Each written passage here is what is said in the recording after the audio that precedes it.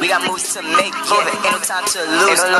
These always move, yeah. They ain't never making moves, yeah. Okay, so I'm gonna make a grilled cheese, but with a UK twist. I'm going on tour in the UK next month. I'm really excited, and you know, all the signs are just popping back up again. So this is something that I like to make at home for myself. It's really, really good. I like it a lot. Maybe you want to put a little ketchup on it, but I'm gonna make a grilled cheese and pickle. A grilled cheese and pickle. Oh my God, a grilled cheese and pickle. Yeah! And honestly, this is really like easy got in from the turn up food. That isn't just, you know, I don't know. What do you eat when you come in from the fucking club? A whole bag of tortilla chips or whatever the fuck. It's kind of like you cared about yourself a little bit. Of course, you spent all night drinking. But, you know, this is how you're going to redeem yourself with nourishment. In order to achieve this beauty look, you need to have some raisin bread out of the freezer, frozen, and then you just kind of want to dip it in the melted butter and let it soak. So I like flash melted this. So yeah, you basically just want to soak it like you would French toast in a batter. Just put that on there. Let her soak. Let her soak in there.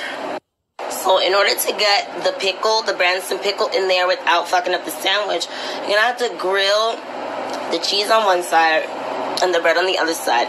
Then we're going to get it halfway, then put it in a little aluminum foil and melt the cheese all the way so it's cunt. And, you know, it's giving presentation. It's not giving, like, you know, burnt. You feel me? Actually, I figure, you know what, I might have to just make this grilled cheese and put the Branston on the side instead of the Branston inside of it because, the Branston on the side instead of inside of it. Did I say that the first time? Whatever. I just don't want to heat the Branston up.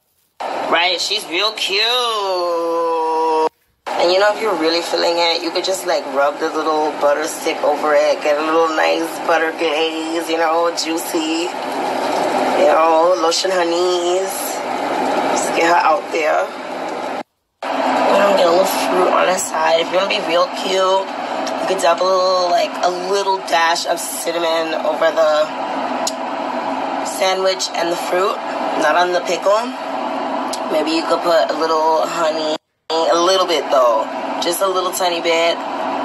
Ketchup. I don't know. You might even be able to put like, what's it called? Eggs Benedict. You might even be able to put Eggs Benedicts with the girls and get the girls out there. Get the raisin bread out there. Because yeah, the raisin bread is like the runt of bread. Raisin bread is so underrated.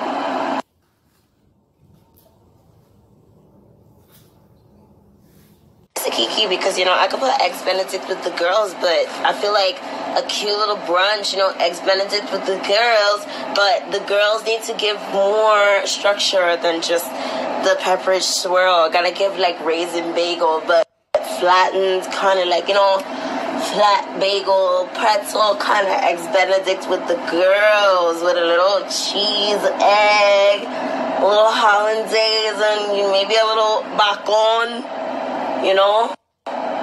Bacon, bacon, bitch. Word. And a little green dash. You know, a little, green onion or a little parsley. I don't know, a little